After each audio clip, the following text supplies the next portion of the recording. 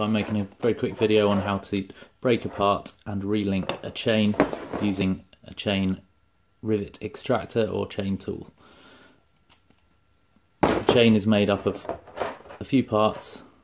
These plates on the outside, rollers on the inside, and the rivets or pins that push through the centre of each roller. The chain rivet extractor literally pushes this rivet out like so, pushes through the chain and out the other side.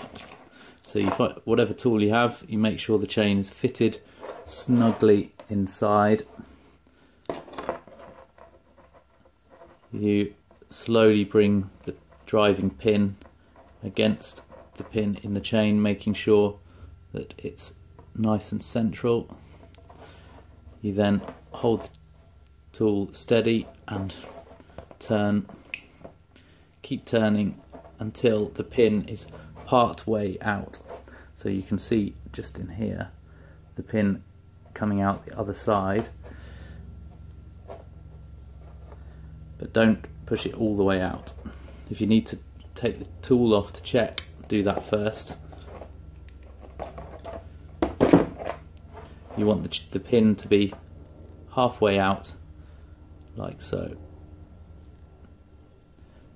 Then you can gently flex the chain this way and it will break like so. It's important that this pin remains out but stuck on the chain, because when you want to relink it, it can be very difficult, well, almost impossible to push this pin in once it's free. So the reverse process is you link your chain back up, you bend it in slightly like that.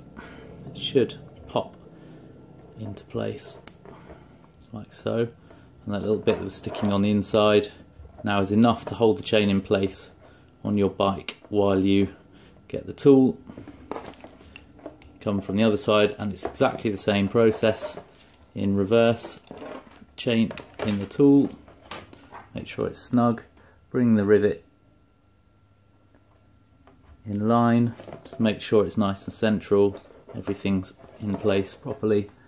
If anything's bent, this can snap the tool or the chain. Then drive it in until that rivet is flush with the outer plate.